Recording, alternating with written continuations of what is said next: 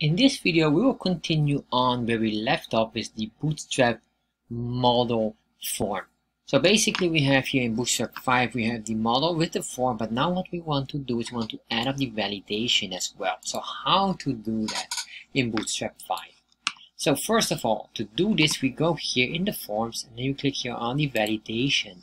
Once we are here, and it will give you a notice here that validation on the client side will not work 100% perfectly if or basically are not accessible for the assistive technology. So this is very important. If you have certain items that you need assistive technology, you might need to use the default setting where you just put in here the required and that's it. It will not show you anything.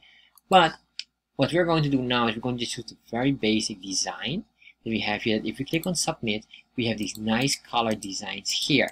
Alright, just a quick note here, because we are here on this specific item here, and this is just our basically on the desktop here, and then it will not work. It should be basically on a hosting or on a local host or local server. So that's a quick note here. So we are not 100% able to check. Later on I probably have to make a separate video for that, how we create our own local host, and from there on we can test this. So what we will do is we will definitely use all of these information here. So what do we need to do? First of all, you can see here the form, and then it has the few options here. No validate and needs validation. And that's basically the class, and this is the attribute as well that we're going to put in here. So we're going to look here for the form. We have here, and you can see here, oh, I already had this one here, but basically it's the following. It will be needs validation and no validate by default. So at the beginning, it has not been validated.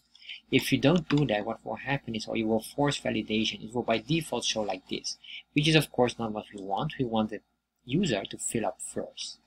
Next, what we're going to do here is we could do, for example, a message here the moment they have a incorrect input that we can indicate to them, please put in the right information. So let's say here, we are like this.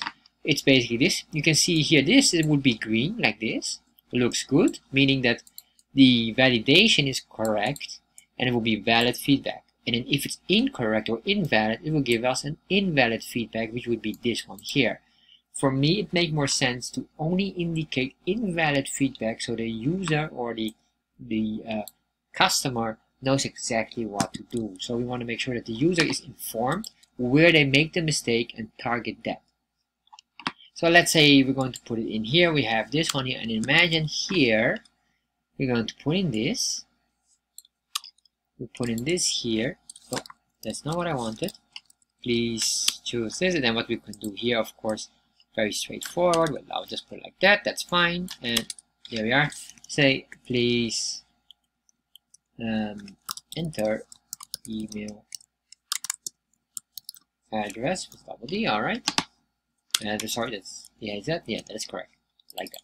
So we have that one there. So do that one. So here it will only show this, but of course to make sure that this is correct, we need to force an input here. So we say here this is a required item. Same here would be for the other item is the username.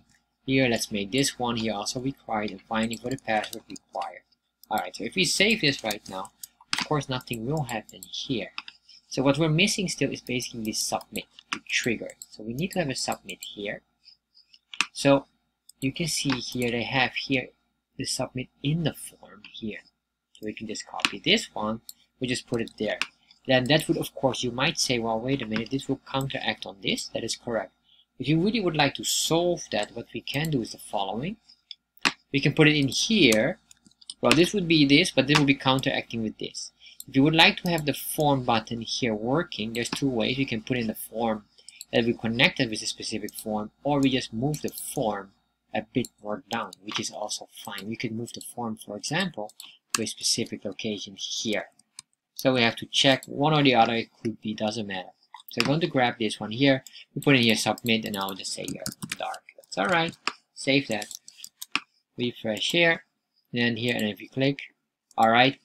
Although you can see that something is happening, but it's probably what happened is reloading as well. But we're not done yet here. What we still need is the final item is the validation.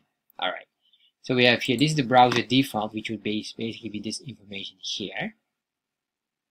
And this is on the server side, which could be as well an option if you want to do it, because basically the client side will not check well. It will just only check, but they can of course do certain things and tricks with that that could make it dangerous. So with the server side, it's 100% accurate here, and then you could do something, but that is all right. For now, we just skip that one. I'm not going to dabble into that. So let's search here, and what I'm really looking for, you might wonder, is the following code here below. Let me double check. The loop, customizing, no, I don't want that. I want to have the JavaScript here right now. I'm just looking for the specific commands here. Where are you? Where are you? This is state form select. Alright, alright. Don't need that. The loop. Alright, let's go here to how it works, and then I'm sure that I'm missing out here somewhere. Oh, alright, that's it.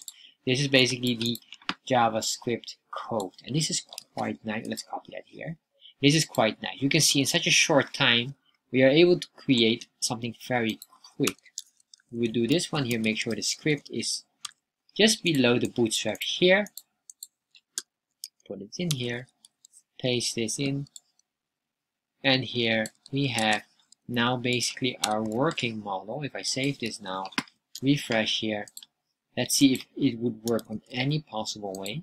You can see it is start to work, and well, let's see, we have here something. There you are. That's nicely done.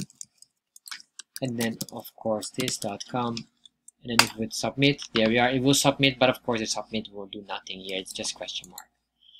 However, you can see here, and this is quite nice because this here helps you on this here. It gives you also information. This could be as well with extra labels, but it will save you as well a lot of time in making it in such a short time. So this is one part of Bootstrap, and there's absolutely more stuff that we are going to cover as well in Bootstrap 5.